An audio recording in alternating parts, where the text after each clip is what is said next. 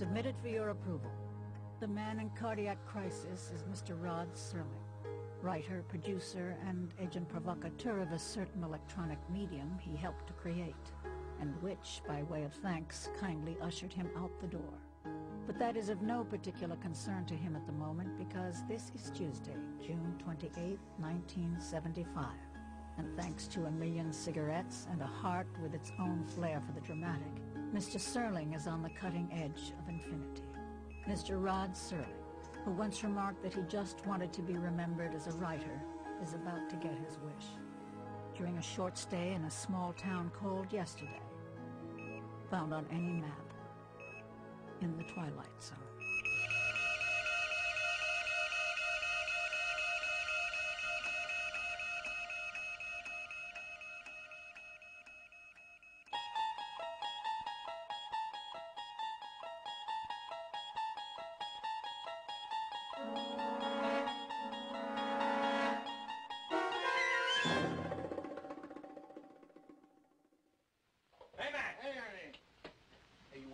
I'm recovering from it. Want some coffee? No. You any good? I don't know. Melvin panned it. Ooh. Melvin, the kid outside. The only 11-year-old critic in the United States. He says there's no gorillas in it that won't sell. You know, Max, the other day I figured out exactly what I've made this year. It came to $436. How do you judge a writer, Mr. Pandish? By his checkbook? I read that thing you sent in, the 90-minute piece. What's the crazy thing about writers, Max, isn't it? You tell them you read their stuff, and all of a sudden their hearts stop. Writing is a demanding profession and a selfish one. And because it is selfish and demanding, because it is compulsive and exacting, I didn't embrace it. I succumbed to it. In the beginning, there was a period of about 8 months when nothing happened. My diet consisted chiefly of black coffee and fingernails. I collected 40 rejection slips in a row.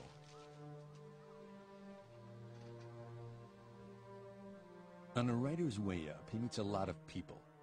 In some rare cases, there's a person along the way who happens to be around just when they're needed. Perhaps just a moment of professional advice, or a boost to the ego when it's been bent, cracked, and pushed into the ground. Blanche Gaines was that person for me. I signed with her agency in 1950. I'm only a minor league agent, but I think I have taste. I think I can tell if there's any quality to be found on a page. And Ernie, that 90-minute piece you sent in was one of the most beautiful things I've ever read. Blanche kept me on a year before I made my first sale. The sale came with trumpets and cheers. I don't think that feeling will ever come again. The first sale. That's the one that comes with magic. We're going to open up a bottle of wine. We'd like to have you share it with us. What happened? Ernie just told a television play to one of the big shows. For lush or lean, good or bad, sardies or malnutrition, I'd launched a career.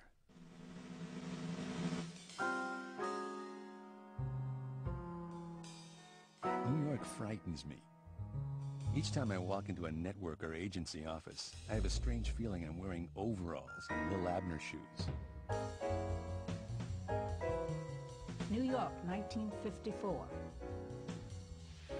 Between the industrial grid of the concrete and the polished marble of the penthouses is a universe in utter creative ferment. Seething, simmering. A world that fuels the drive and passion of the artists who live and work in that controlled chaos. The heartbeat of a city. It is a world in flux, changing, reinventing itself. Television, the orphan stepchild of radio, takes its place at the center of the storm, and a new breed of writer emerges, the television playwright.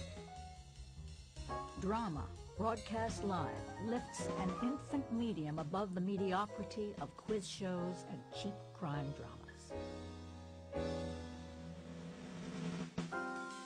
While cutting my writing teeth, I needed the slower pace of a small town. But this is where I have to be now, throwing in my lot with live television. A bumbling, inexpert medium, feeling its way around for some reason for being.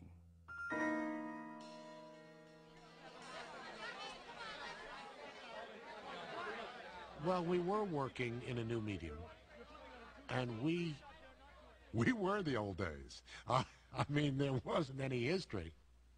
There was a certain arrogance that we all had, that we just felt that we could do anything.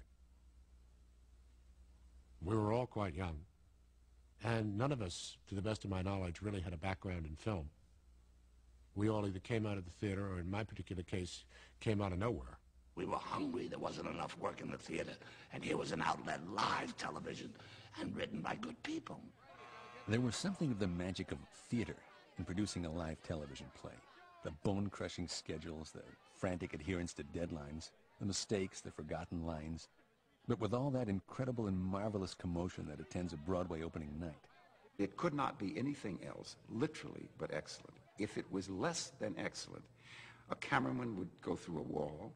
If the man that is picking up the cables off the camera was not excellent, the camera didn't work, and then you went off the air. It was gnarly up there in those control rooms, let me tell you. I would lose average 10, 11 pounds during a show. Rod was a show all by himself in that control room.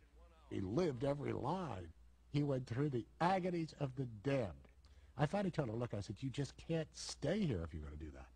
He'd go, oh, you know, somebody would miss a line. He'd say, oh, God, what happened? Oh! And I'd say, Rod, quiet, for God's sake. It was a little, I guess, like bullfights, moment of truth. Because anything could happen. Act 3 places, please. Hotel scene, 15 seconds. You'd be dashing around the stage to get to the next scene, which could be a quiet love scene. And you'd work terribly hard to keep from panting because you've been running to get there in time and hoping that the camera operator would get there too. But it was thrilling and invigorating because it was dangerous. If you screwed up, Charlie, it was curtains. Tonight we present the 463rd play in this series, Patterns by Rod Serling. Good morning, Miss Maria. Good morning, Bill. Miss Serling, you'll have to take the local. Patterns is the story of an idealistic young man, businessman, coming from Cincinnati, Ohio, to work on Wall Street with the Ramsey Company. He's brought in to be an executive, junior executive, working under an older man. He discovers soon after that, when he meets the ruthless boss, that he is there basically to replace the older man. Patterns is a story of power, ambition, and the price tag that hangs on success. It is also a conflict of youth versus age. For every man who goes up, someone has to leave.